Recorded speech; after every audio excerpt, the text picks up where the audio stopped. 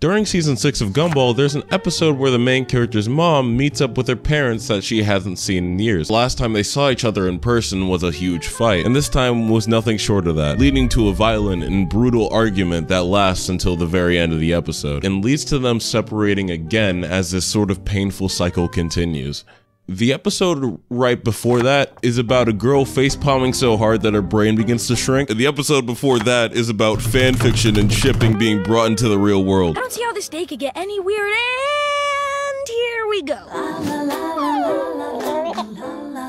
I've always appreciated Gumball for its versatility, you know? It's one of those shows that can be silly and goofy whenever it wants, but still have the ability to pull you in close for those emotional moments and lock you in. After the goofiness of season 1 is when they really started to experiment with getting a little bit more serious and diving in deep to the inner feelings and the drama between their characters, and the parents were probably the best example of this. As the show went on, we basically got to see the entirety of Nicole and Richard's life and how they formed Gumball into who he is, and it just feels like such a beautiful journey, which I feel makes them one of the most likable couples to ever be in cartoons. And it wasn't until season 5 and 6 where we met two other characters that were really integral to Nicole's relationship and why she is the way she is. Hey, wait, before we get into that, I need one favor, right? I've been looking at my analytics. I need you to do one thing for me.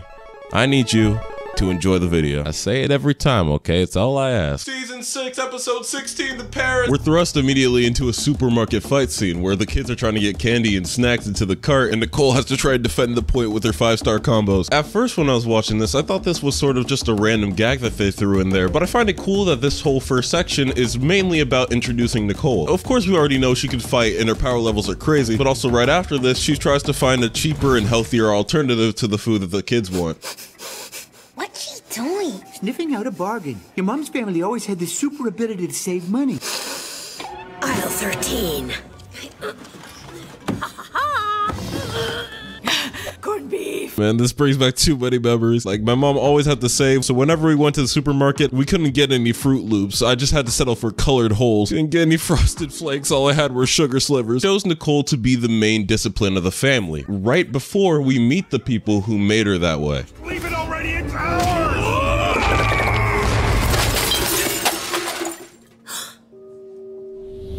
Dad? Mom?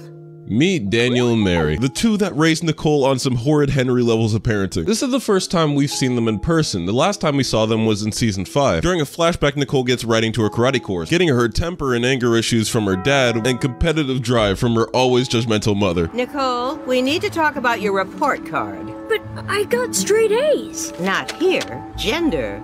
Yeah, F because I'm female. Being a girl is not an excuse. Hey mom, hand me that paper so I can shove it up your ass. I'm fighting everybody. Only one of us knows martial arts in this car. I'm gonna throw some high kicks on the highway. Don't get me started. We also know is that her parents didn't really approve of any life decisions that she made on her own. They tried to deny her from seeing her boyfriend or doing anything she really wanted to. They were treating parenting like a game of The Sims, just trying to control Nicole's every move, and if she didn't do what they told them to, they'd throw her in a pool and delete the ladder. So as soon as she turned 18, Nicole split up from her parents to go and rebuild and start a new life with Richard, and this is the first time she's seeing them again in person in 20 years. So the kids think it would be a great idea to have them over for dinner. And I really love this ride they have in the car, because Nicole starts to worry, get anxious, and start doubting her family right before she's about to meet the people that are coming to try and take her away from all of it. And right when she gets to that tipping point, the one person to pull her back down to earth, like always, is Richard. Come on, let's give this another chance. Okay. Just promise me you'll be good this time. I can't just promise that. Why won't you open up? There's so much bad history between us. I mean, we stopped talking over 20 years ago. Why are you always so hard inside? I guess it's a way to protect myself, but you're right. I'll try my best to be open. Thank you, Richard. Anytime? Even if he was trying to risk up a beef can, Richard's always able to come through and be a great husband. So the dinner starts and they finally have this emotional conversation where they start laying out why they actually love each other and how I lied, it's awkward as hell. So in an attempt to cheer everyone up and try to chop up the atmosphere, Gumball goes in and tries to lay out a joke. I like my coffee the way I like jokes about the way I like my coffee. I don't.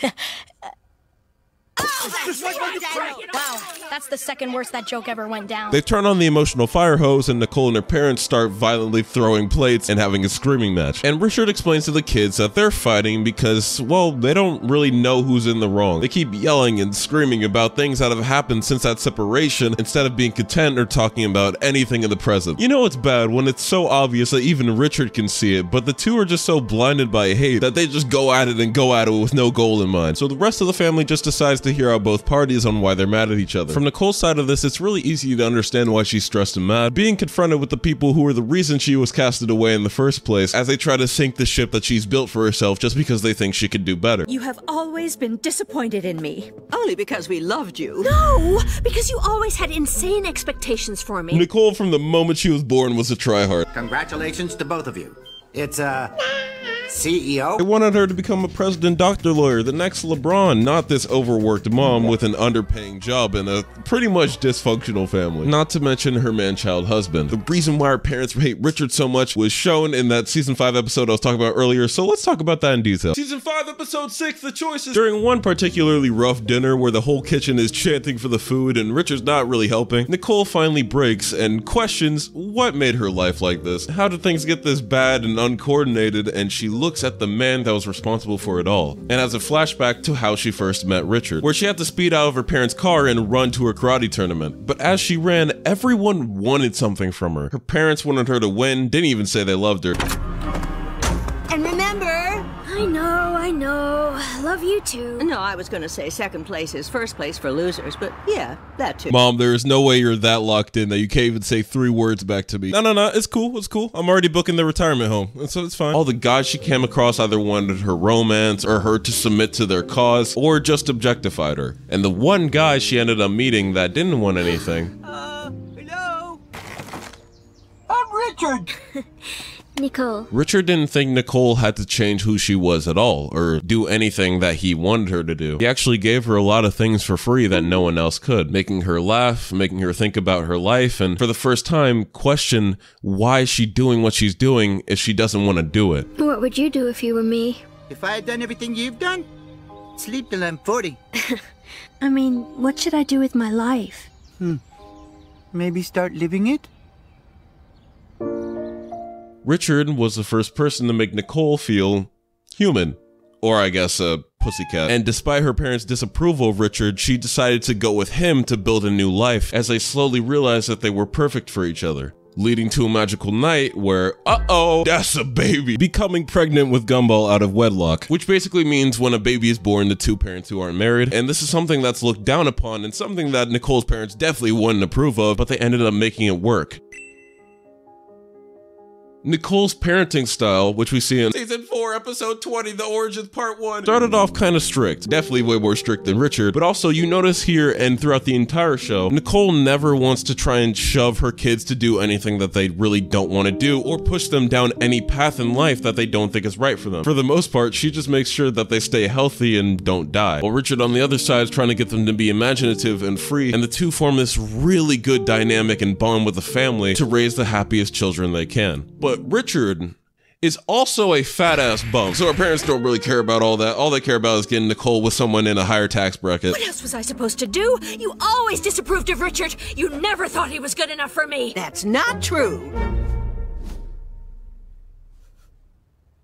And as the argument continues and really gets into it, we start to see different memories from different points of the family's lives leading up until the present, with the beef starting since childhood when Nicole's parents put her into every elective at the same time.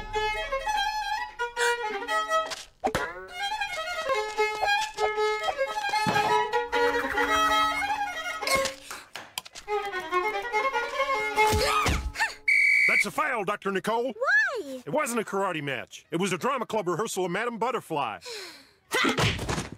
That was the karate. And then leads into when she was a teenager with Nicole's anger issues and her sneaking out of the house to see Richard. You stole our car to see your boyfriend that landed in court. Okay, And then a back and forth about things that happened while the two were separated for those 20 years. Is that why you sent Richard and I divorce papers for our first anniversary? No, that was because you sent me retirement home leaflets for my 50th birthday. That's because you tried to ship Richard to Guatemala!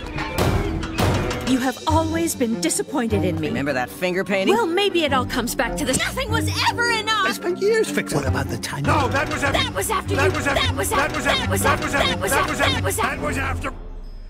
That was That was after. I don't remember. They get to a point where they've aired out everything that they can remember. Why can't you just make peace? We were at peace, Darwin. Separately. But still, that feeling of hatred still persists, and they almost continue the cycle. Okay, I know this is the cheapest, dirtiest kind of emotional manipulation, but there's too much on the line here, so... Gumball has one of his best moments in the show, and even admits before he does it that it's kinda corny. He starts singing a song about the truth of the situation here. 10,000 reasons to give up. Too many words that piled up. As Nicole picks up the shards of her broken mug, she realizes the shards of her relationship with her parents are still scattered across years of fighting. Because think about it, why is she even picking up this broken mug? Because if she doesn't, there's a chance that nobody else will, and they'll just lie there becoming an even bigger problem and might hurt people in the process. And both parties just didn't realize for so long that that's what was happening with them. Also, there's this look that Nicole shares with her mother as she walks out the door. You can really tell how much Nicole's mom cares for her. Not to mention she's the only half of the parent that said out loud that they love Nicole. But it seems that her perception of what love and success is muddled, and it's keeping the two distant. But you refuse to try and mend your broken past before the end. Gumball sets the tone immediately and gets pretty real, making it clear he's talking about when they don't have any time left. Death. Time is a douchebag. He keeps running and running and going. It doesn't stop for anybody like it's David Goggins. The three can't keep going at it like this like they have all the time in the world. If it's too hard to forgive, then just give. Let go of the weight that won't let you live. If it's too hard to forgive, then just give. As the truth of the problem starts to weigh down on both parties, they see little remnants of history all around them that they never really took time to appreciate. They were so blinded by anger, these memories began to fade away under their noses. Why keep playing this sad game of who should really take the blame? The memories will fade away. They're growing further every day. When you take away the memories, good and bad, and you look at this situation, you have a family that was split apart by differing opinions of what they wanted their future to look like, leading to decades of back and forth, and it all led up to an ending where a girl never gets to show her parents that she came out of it okay, happy, and successful, but also a mother and a father never getting to see their child become a happy adult. It's the one thing all parents want, but some are unfortunately never able to see that. You want the stream to change its course before it floods you with remorse. Even if one of them took the blame, it wouldn't change anything. The memories would still be there. The anger would still be there. And just because someone takes the blame for doing something doesn't necessarily mean that they feel remorse for doing that thing. So it just leads to more anger, more pushing of other lifestyles, more arguing, more of the cycle. You only need to hit the brakes to free yourself of your mistakes. Before time runs out, all they need to do is hit the brakes. And thankfully, they all realize that this wouldn't be an ending that either would want. That song has ended up being one of my favorites of the season and the whole show, and I'm surprised such a mature song came out of Gumball of all people. Well done, Gumball. You really summed up their relationship with each other and helped them reconnect. That wasn't about them. That was about the Christmas presents they owe us.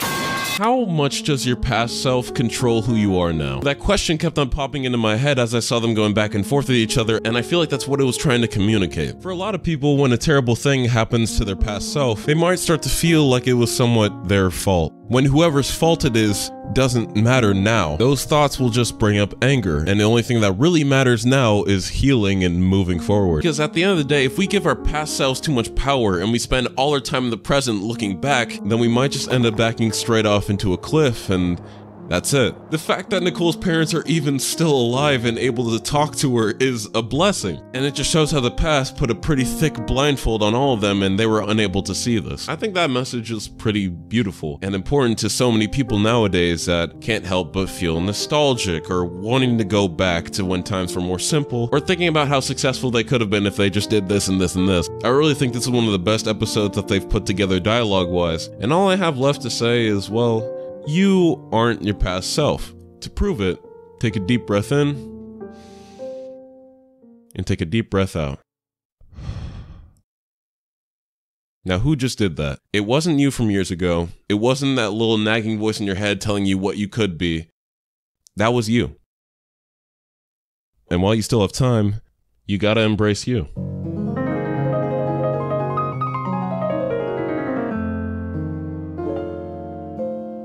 Oh, thanks for watching. If you liked it, you can like, subscribe or something. I don't really care. Every Friday at 3 p.m. PST, I do a live stream on this channel called Indie Live, where I go over all kinds of cool indie and animation stuff that I've found throughout the week, and I play a few games with chat, so if you're interested in that, you should sub and join the Discord. Anyway, nobody cares about outros, bro, so I gotta go. I'll see y'all later. Peace, peace. Like and subscribe.